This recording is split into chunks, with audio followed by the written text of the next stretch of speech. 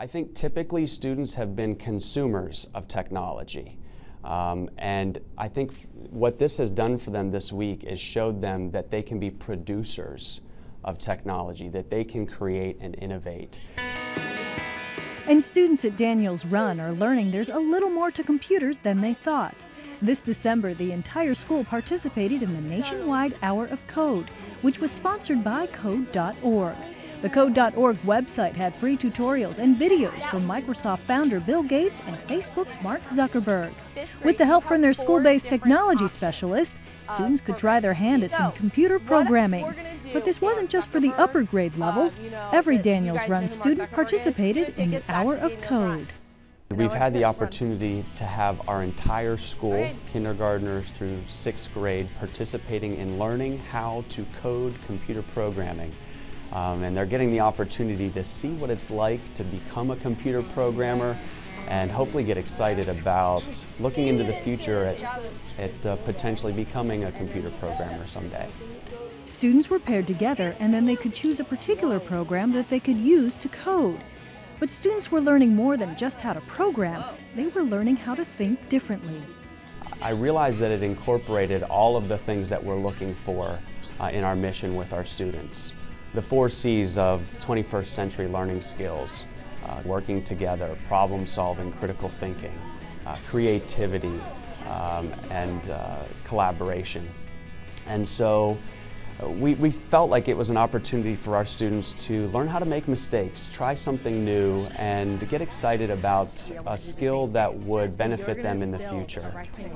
Well, computers are more than games because, like, you can make your own game, you could make your own, website that can help people. You can help people in important stuff, and it's also a fun activity to do.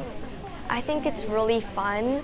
I think coding is really cool, and it can just help you think of computers and technology from a different perspective. It's not just something that you go on to play games. You can actually learn from it, and you can also have fun while learning, though.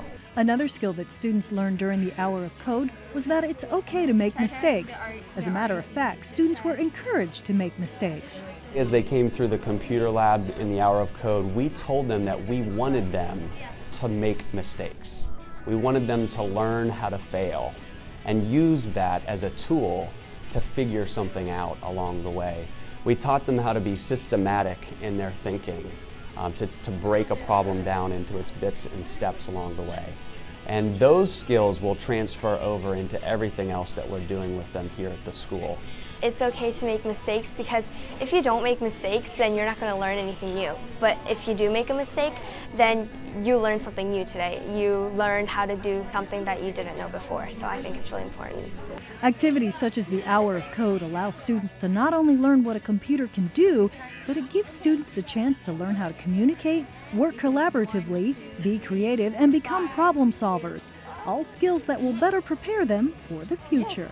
We want our kids to not be afraid, to take risks, and to have a school culture where they feel comfortable to try something out and have it not go well, and that will be okay. That the process of their thinking is more important than the product of their thinking.